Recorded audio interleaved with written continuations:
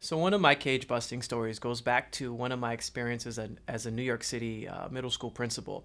We had wanted to give our teachers a full day a week of planning because we noticed that they needed time to collaborate and look at data and do all those things that we want teachers to do.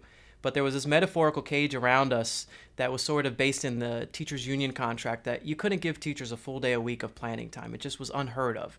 There's all these reasons that people could cite why it couldn't happen. But you know what? We got a group of teachers together. They worked closely with me, and we identified ways that we actually could break through that cage. And in the end, our teachers were able to get a full day a week of planning, which allowed us to do many phenomenal things for kids. And we never looked back. And that's just a great example of, sometimes there's a mythology of what you can't do because people can cite contractual law.